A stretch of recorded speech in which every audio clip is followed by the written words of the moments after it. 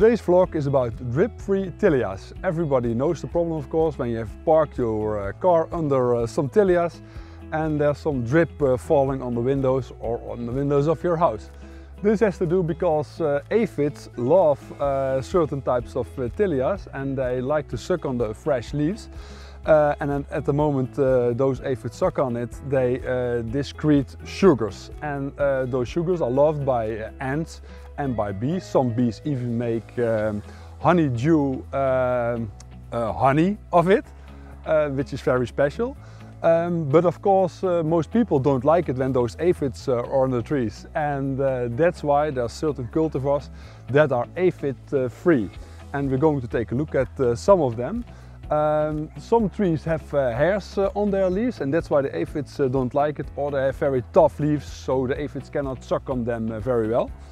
I would also like to introduce my dog, who is looking at another dog now. His name is Louis, and it's an Airedale Terrier of 1 year old approximately. And we're going into the nursery to look at the trees now. This is Tilia flavescens Glenlevin. And flavescens Glenlevin is a hybrid between Tilia americana and cordata. This tree originated from Canada, and it was discovered in the 60s already.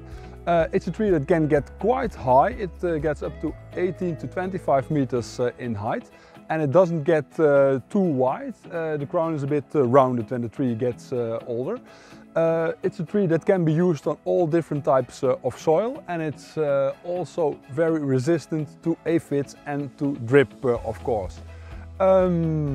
It's also a rich bloomer, so there's a lot of bees coming to it that collect honey from the flowers in the summertime.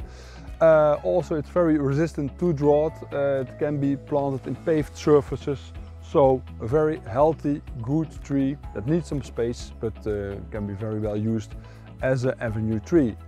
Tilia flavescens Glenlevin. Do you like our videos? Then please give us a thumb up and help us ranking higher on YouTube. This is Tilia tomentosa Brabant. Brabant is a tree that gets up to 20 to 25 meters in height, and with a crown with a spread of about 15 meters, so it's quite a large tree that needs a lot of space. Tilia tomentosa Brabant stands out through its felty leaves. On the underside it's silvery white, and this is because it's all covered in very small hairs, and the aphids don't like to walk on those hairs. So that's why they are not vulnerable for aphids and for dripping, of course. It's a tree that needs some space. It can grow on almost every surface.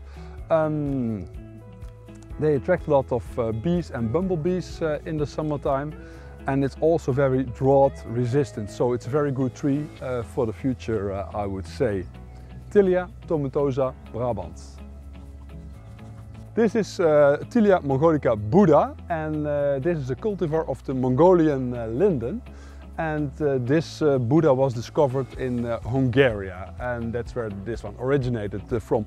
It's not so long on the market. It's quite a new discovery, but it stands out because it's totally free of aphids, and it has a very nice leaf that is roughly toothed, and it's a small, relatively small tree, but can be used very well as a street tree. It gets up to 6 to 8 meters in height. Can be used on all different soil types. It's quite drought resistant as well, and when it flowers it attracts a lot of bees and bumblebees, of course.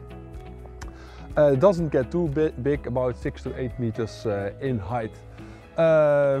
Also, the autumn coloration is quite spectacular. It's totally yellow. Good winter resistant. One thing that we did here is because these trees will be supplied during the summer, so we have made specially coconut fiber root balls on them, so we can plant them from mid-July to the end of August. Also, the trunks are protected with special coconut fiber. This is wrapped around the trunks, so they don't get sunburn from the western side when the sun sets in the evening, so they're well protected. Very nice cultivar, Tilia mongolica Buddha.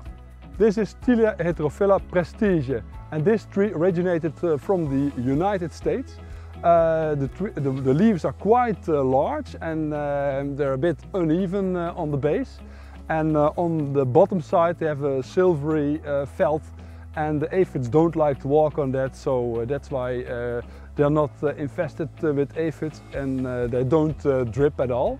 The crown is relatively small, it's quite narrow, and it will stay like this in the future. It's more oval rounded later on.